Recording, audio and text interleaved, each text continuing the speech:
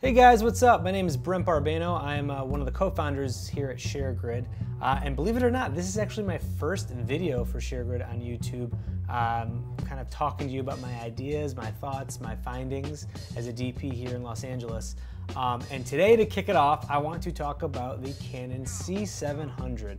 I was so lucky to be invited to their awesome event last week at the wonderful ASC Clubhouse. And I got to talk to other Canon owners, Canon reps. I actually got to try out the camera, and I might actually have a picture of me. There it is. There's me holding the camera. I put the C700 on my shoulder. I messed with the menu settings, and really just kind of had a nerd fest for a night with a bunch of other cinematographers. It was a great event. So today I wanted to share with you my findings, what I loved the most about this camera. So number one, the thing that got me so excited, and it clearly shows that they are listening to us, is that it comes with a Codex Recorder, which attaches on the back of it. It records raw, and it's kind of like, you know, when you're shooting on red and then afterwards you get to adjust white balance and color temperature and tint and your S-curve and a million other things.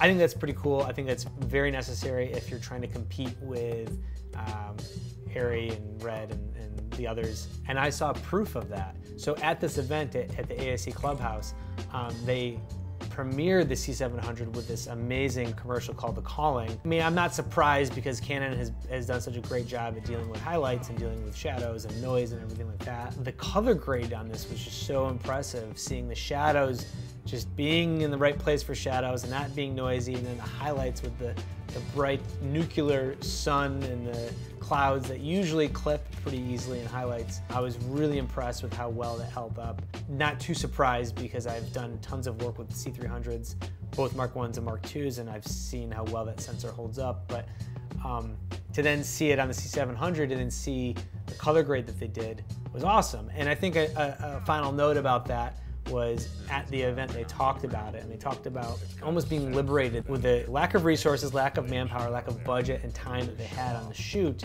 As a DP, he would have liked to have brought in a bounce and brought up the shadow on the subject's face, but they didn't have a lot of time. And they trusted their waveform, they looked at the waveform, they knew that they had the information there, and they knew that they'd be able to fix it in post, which I hate to say, but with digital cinematography getting so good nowadays, that's kind of where things are going, which is a whole other video. We won't get into that today. And so to hear an Oscar-winning cinematographer talk about that and say that that's exactly what their thought process was out there while shooting this film, I thought was really awesome and very humbling. And I think that speaks a lot to Canon and their image technology that they've come up with the C700. So the second thing that I loved about this camera was the control panel. Canon clearly is trying to market this camera at not just the indie filmmakers, but the bigger budget films, which I completely respect. And what this control panel is it's for the dummy side of the camera. What that means is the non-operator side of the camera, where usually the first ACs hang out and control your settings and pull focus and etc.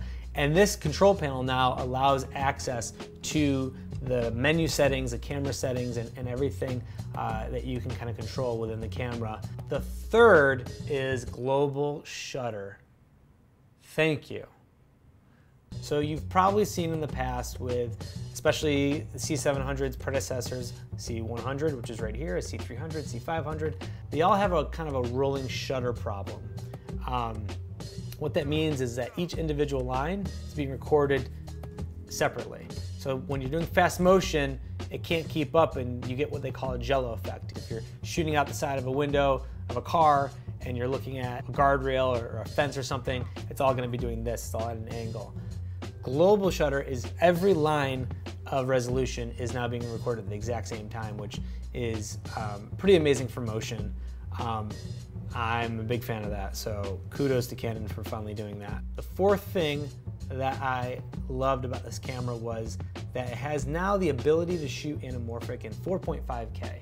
Prior to the C700, some of Canon's cameras didn't have an anamorphic setting. So what that means is all the settings were assumed to be spherical, which didn't de-squeeze the image. Anamorphic captures images in a much more horizontal, for lack of a better term, way, and squeezes it into one frame, and then in theory the camera then reconverts it back out to an anamorphic aspect ratio. And this is the first, I believe, of Canon's line of cameras that is now doing that, which I think is pretty rad and pretty much needed. And again, another nod to big time cinematographers that this camera is ready to be used on bigger budget films. Fifth, and maybe not the sexiest thing, but fifth thing that kind of excites me is the internal ProRes recording.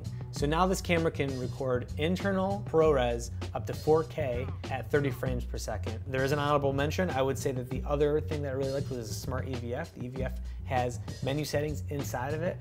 Sounds like the Mira, but I love that. Why not listen to your competitors and follow suit? So that's it. Those are the 5 things that I really enjoyed about the camera. I plan to do more videos like this where I get to kind of share my findings and my discoveries as not only a co-founder of ShareGrid, but as a DP here in Los Angeles. So please leave your comments and questions below, subscribe, and tune in for our next video coming up hopefully pretty soon.